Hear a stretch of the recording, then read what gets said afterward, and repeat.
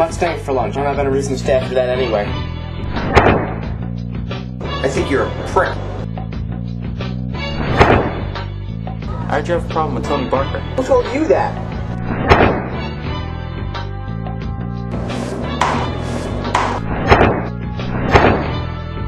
I heard Tony's gonna kick your ass on the last day of school because you're a little punk. Ready to get your ass kicked, nerd? Look, Tony, I don't know what your problem is. I never did anything to you. You don't even have a reason to be angry at me. Yeah, but I still might kick your ass. Last warning, guys. What's your problem with Tony Barker? It just bugs me every morning on the bus. Is there a problem over there, Mr. Barker? No, sir. Just saying hi to my good friend Danny. I really don't think he'll do anything. That'd be nice. I can always hope. If it's last day, just avoid him. This is why I hate the last day of school. Total extermination!